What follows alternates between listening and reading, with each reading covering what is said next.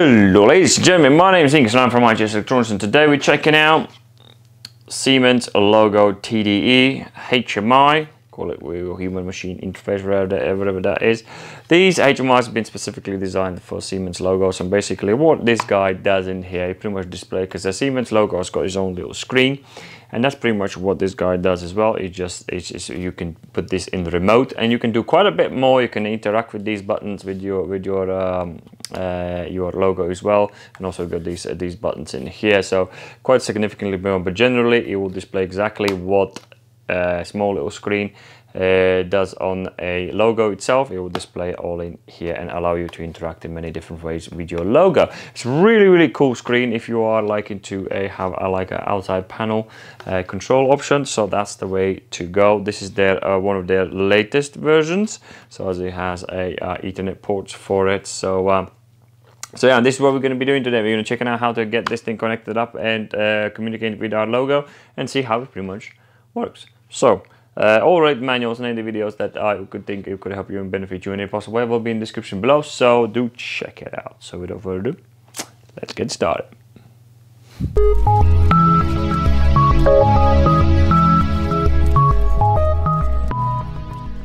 So all powered up, ready to go. So let's have a look at the back of it. As you can see down here, I have two Ethernet ports in here. One is P2, one is P1. P1 goes to a P1 in here, as you can see, even says in there X1P on, and then P2 this is where my network comes to and goes straight into my home network. And then you have a 24 volt DC supply in here, even though it doesn't say. It says again P2 and P1. Then it's ML plus NL1. Oh yeah, there we go. You can sort of more or less they start putting down what is what. So yeah, it's 24 volt DC down there. So once you power it all up, there's really not that much you need to do to get your communications with your logo. So all you need to do, if you go in the logo selection, so in the logo selection you need to select the logo logo network, basically the logo IP address. So if you can see in here, my logo IP address is 002.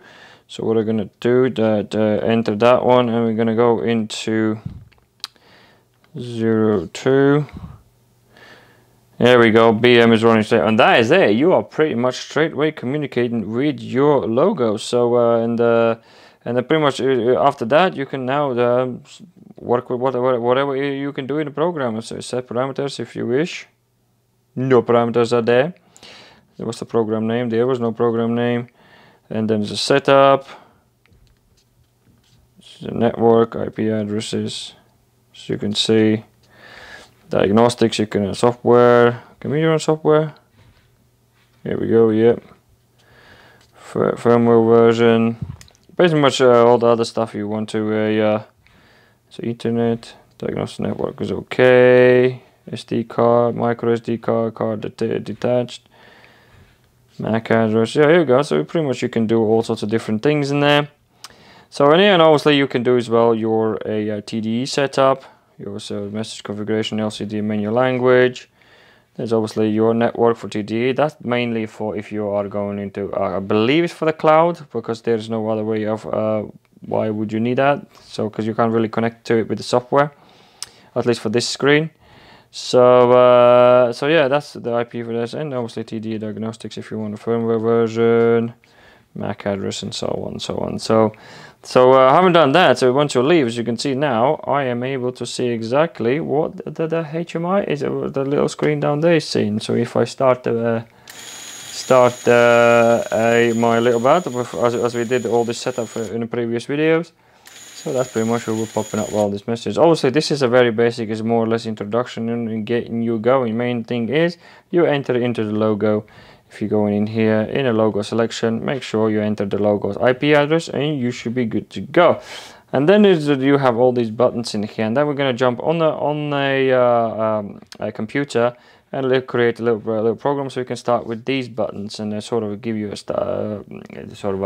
a good understanding what can you do with it. So later on we're going to do a bit more with analogs, display analogs in there and things like that. So for now, let's jump on a laptop and change some things around, so we can start our little belt with these buttons in front of us. Yeah, well, this is our old program we did in the last video. The only thing we're gonna do in here is we're gonna change these inputs. So let's move those. And we're just gonna add, as you can see down there's a cursor keys. So that's the one up, down, sideways, left and right. So and then obviously it's just logo FD function keys. Just click on that, put them in, and there we go. So now he's gonna be using them as your start and stop. Very, very, very simple. Obviously, you can name them if you want to, and if you go in the comment section, then you can in simulation. There you go. So you can momentary push button. You can have a make or break or frequency, or there's a whole lot of other things there. But I'll leave you guys to check that out yourselves. So another thing is, you can see on the screen, you can have a bit of a choice how your messages is getting displayed. Once you connect that screen, so you can obviously select priority of the message displays, which messages comes first, and then you can cycle through them. And in here you can sort of select, is it logo display or is logo TD display, and if you don't want the logo display to have this message, you can just select that one. At the moment I'll leave it as default for both, why not? And obviously if you're working with web server, so you will select for the web server, and so and then this sort of gives you the choice where you want that message to be displayed and how. And yeah, and then also this is our screen in here. This is where you more or less can put those messages up. Also, this is a very basic introduction of what it is and what can you do. There's of course there's a lot more to it, and then we're going to progress a little bit with the analogs later on, so you can display some analog bars and things like that in the next video.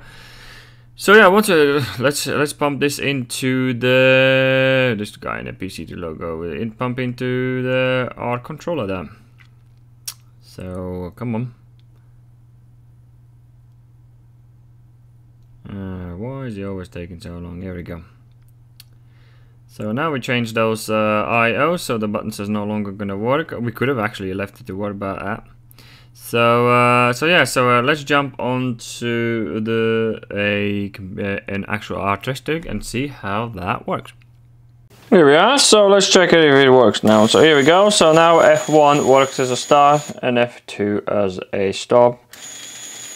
Quite straightforward, nothing too crazy. And there we go, ladies and gentlemen, this is a brief introduction and Logo TDE. Of course, there is ton you can do with this screen, because this is, as I say, if you're building a nice control system with logos and want to have a cost-effective HMI, which you can interact with your program in many different ways, definitely go for this kind of screen. It will give you plenty of options for you to achieve your desired goals. So that, ladies and gentlemen, having said that, that'll do for this video. Hope you enjoyed it and well on your way to get yourself what you want to do. So don't forget to like the video if you like the video, and don't forget to subscribe if you want to support and like what we're doing in here. So having said that, thank you very much for watching, and I will see you in the next video.